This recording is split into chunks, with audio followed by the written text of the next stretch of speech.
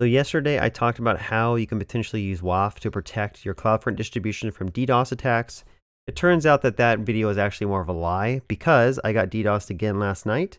And you can see here we got another 128 million requests, but I'm still charged for all those requests. So if I go to my distribution and look at all the requests, you can see that WAF did block a majority of them.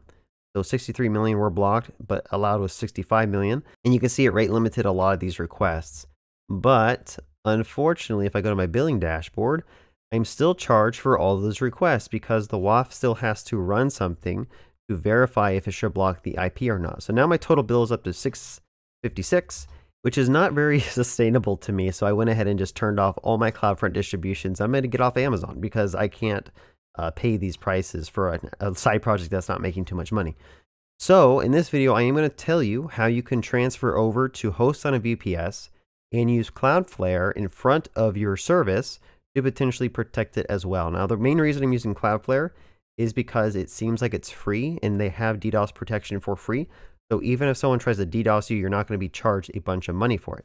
All right, let's just jump into it. I'm going to walk you through all the steps that I had to take to get this set up. Over here, we have webdevcody.com, which is this site that looks absolutely horrible. I need to actually work on it one day. But this is a Next.js application, and if you follow the Next.js guide, they tell you how you can potentially wrap this in a Docker container and get it deployed somewhere. So the first step is you have to grab a Docker file that they provide you. Although I did have to spend some time fixing this by adding G++ make and CMake, because this wasn't working just by copying and pasting their example. But you add this Docker file to your project, and then you can build it to make an image and post that image somewhere so that you can run it. Also, be sure to add this Docker ignore or your file will be very large. Let's talk about this push image sh file. Basically, what this is doing is it's logging into AWS ECR. If you don't know what that is, it's a place where you can create repositories and push your Docker images to. So I added one for webdevcody down here, and I basically have this script that logs in. It tries to build my container using Linux AMD 64 because I am on a M1 Mac. And then it tags that built image above with this tag. And then I push that image to my ECR instance. So after I run the script, it basically takes the image and it pushes it to this repository. And that's so that we can grab it and pull it and run it on our VPS.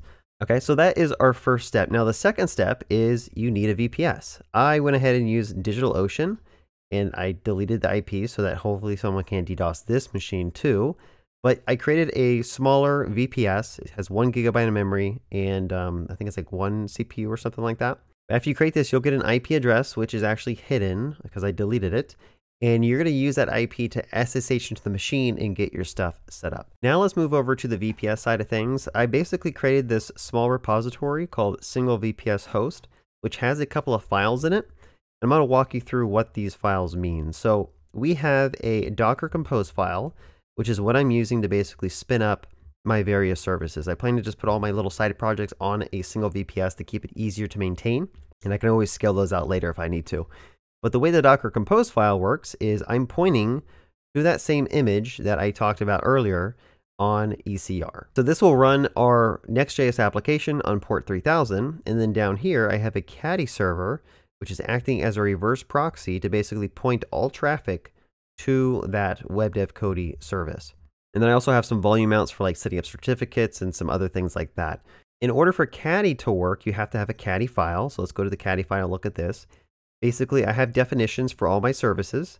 And right here, you can see that we have a reverse proxy for webdevcody.com, which will take us to webdevcody:3000. That is a Docker container hosting our Next.js application. And then I also have a TLS certificate setup, which I'll walk you through in just a bit, so that you can have everything working with HTTPS from when you go to your browser to Cloudflare and we go to Cloudflare to your VPS.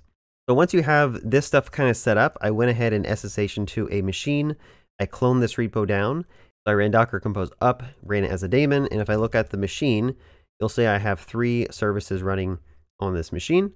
So I did have to set up a couple of things on this machine to get it working with Docker and ECR. Basically, I had to install Docker, and then this is all like installing Docker. And then down here, I installed the AWS CLI because it has to pull from that ECR registry, right? I will add a step here that I forgot. Basically, AWS configure.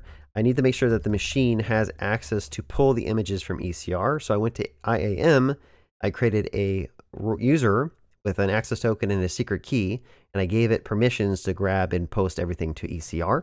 And so when I do a Docker Compose up, it'll go ahead and pull these images down and run them. So after you have the service running on your machine, you can actually go and start setting up CloudFlare. So how I set CloudFlare up is you basically walk through their wizard. So they're going to ask you to set up some DNS records, and I'm basically saying point webdevcody to an IP address. Again, they're supposed to be IP addresses here. I hid them for this video.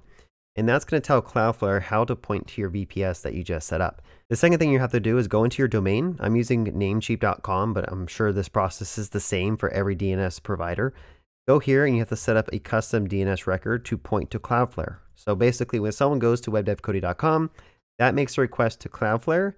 CloudFlare is a proxy that makes a request to your VPS and does the DDoS detection and stuff like that. So over here, I turned off full SSL TLS encryption. I think full strict might actually be the best thing you should use. I'll look into that later. And that basically makes it so that you have HTTP from your browser to Cloudflare, and you also have HTTP from Cloudflare to your server, so no one can actually inspect the packets you're sending over the wire. And then I had to create an origin certificate. So if I go over here and create a certificate, that'll give you 2 certificates. Now these certificates are basically .pim files. It just has like a bunch of text, and you have to put it on your VPS somehow. So if I go back over here, notice I have a certs directory and I have a private directory. So if I were to go into my VPS host, when you clone this repo down, those will be blank, but I actually secure copied those PIM files into certs in private, and that's because the caddy file is looking for those certificates at those locations. The Docker Compose is doing a volume mount to that location. So if I go down here, you'll see that it's mounting ./certs to ect SSL certs custom, and then same thing with the private certs. So again, this is needed so that you can have HTTP between Cloudflare and your own VPS. And I do believe that's all I had to do. There might be something that I missed, but after doing all that, you can basically go to your application. You'll see that you have HTTPS set up, and everything should be good to go.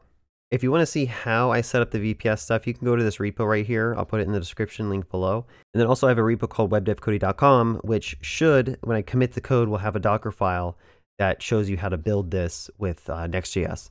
Yeah, so that's about it. So this is how you can set up your VPS to potentially be hosted behind Cloudflare to protect your stuff from DDoS attacks. So I definitely learned my lesson. Hopefully I did reach out to AWS support and ask for potentially getting like a refund for the DDoS attacks. I don't know if they will, but I think I learned my lesson to definitely not use AWS CloudFront, especially if you have a YouTube channel and there's someone out there watching your videos who doesn't like you and really just wants to DDoS your system. That's the moral of the story. So leave a comment if there's anything I didn't talk about or you want me to elaborate on. I could potentially do that. But good luck. Hopefully, if you guys try to do this yourself, this video can help guide you through. If not, good luck. Have a good day and happy coding. Don't get DDoSed.